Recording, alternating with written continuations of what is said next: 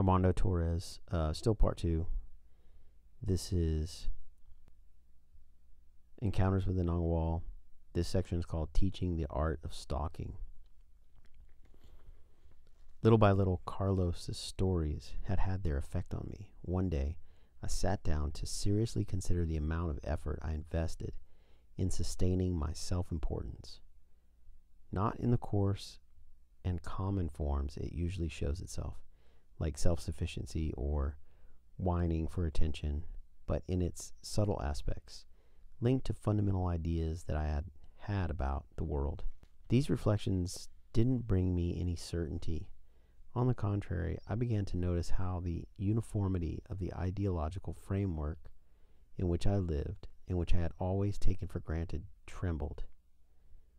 When I told Carlos this, he saw it as something quite natural. "You are learning how to stalk yourself," he told me. "It is what you should have done ever since you learned to use your reason." I had already read about the art of stalking, a hunting strategy which consists of using your prey's own habits and routines to catch it. We can apply this strategy to ordinary life, for example, to business, but we can also project it against our internal demons like doubt, laziness, and self-indulgence. Taking advantage of this opportunity, we had some free time before his lecture began. I asked him to tell me more about this, but to my complete astonishment, he told me that he could not do it as long as I wasn't committed to the point of death to the teachings. Why? Because you would wind up turning against me. Learning about dreaming doesn't offend anyone. The worst you can do is to not believe that such a thing is possible. Stalking, on the other hand, the way sorcerers practice it, is very offensive to reason. Many warriors avoid speaking about it because they don't have the stomach for it. In the initial phase, the apprentice is under crossfire and is very frustrated, not able to let go of his ego. Like a coin, stalking has two faces. On the one hand, it is the easiest thing in the world. On the other, it is a very difficult technique, not because it's complex, but because it deals with aspects of oneself that people usually don't want to deal with. Stalking induces minuscule but very solid movements of the assemblage point. Not like dreaming, which moves you deeply, but bounces you like a rubber ball and returns you immediately to what you were. When you look around, you see everything the same as you always did. So you will continue to use your everyday approach to things. If, in this situation, you are forced to make some change by your instructor, I'll bet you anything that you would leave offended or wounded in your pride and quit the teaching. I asked him how. Then sorcerers taught this art. He answered, traditionally it is taught in a state of heightened awareness, and it is left until the end. It is not something that's openly talked about. One must read between the lines. This part of the knowledge belongs to the teachings for the left side. It takes many years to remember what it's all about, and many more to become able to practice it. On the level you are at now, the only thing that allows you to handle stalking is to approach it with dreaming methods. If at any point you should feel that I am touching on topics that are too personal, or you have an attack of suspicions, look at your hands and use any other reminder you have chosen. The dreaming attention will help you break your fixation. The mark of the Nagual. In spite of this reticence, on another occasion, Carlos himself accepted answering my questions on the topic of stalking, as long as we kept the theoretical considerations. Taking advantage of his goodwill, I asked him to explain the practical uses of the art of stalking.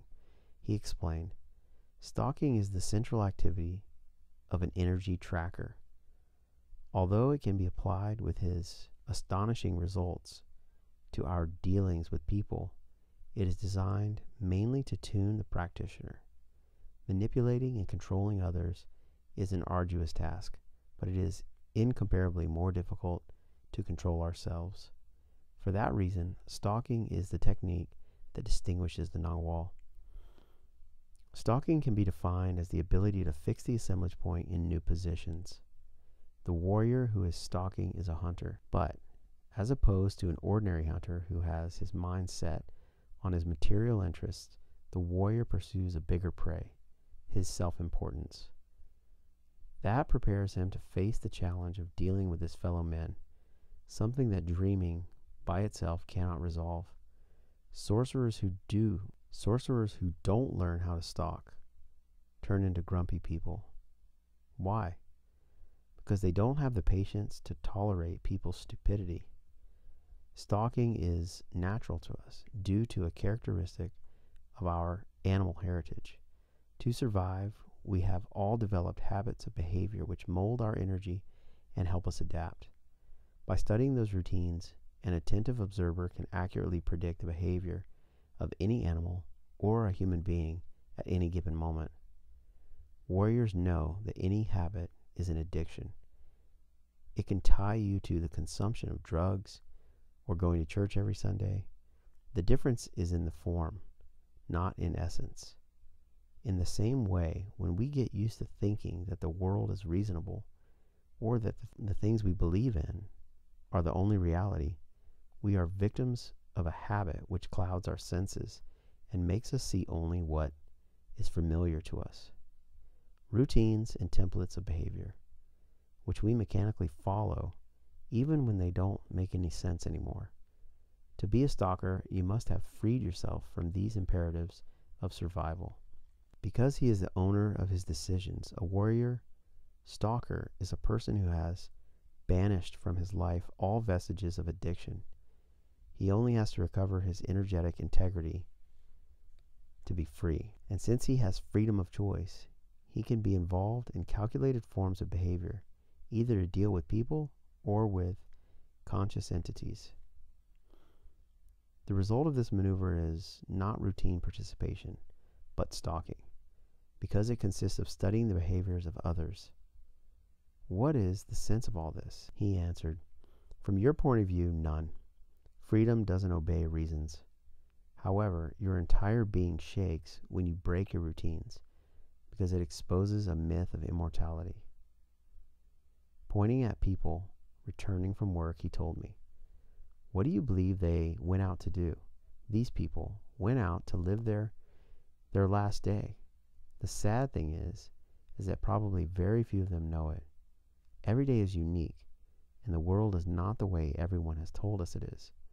To cancel the force of habit is a decision that you make once and for all.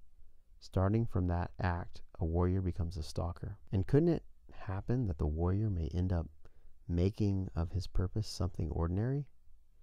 No, this is something that you have to understand, because otherwise your search for impeccability will lose its freshness and you'll end up betraying it. To break routines is not the purpose of the path. It is only one of the means. The goal is to be aware. Keeping that in mind, another definition of stalking is an unbending attention on a total result. That kind of attention applied to an animal results in a hunting piece. If we apply it to another person, it produces a client, a pupil, or a romantic relationship.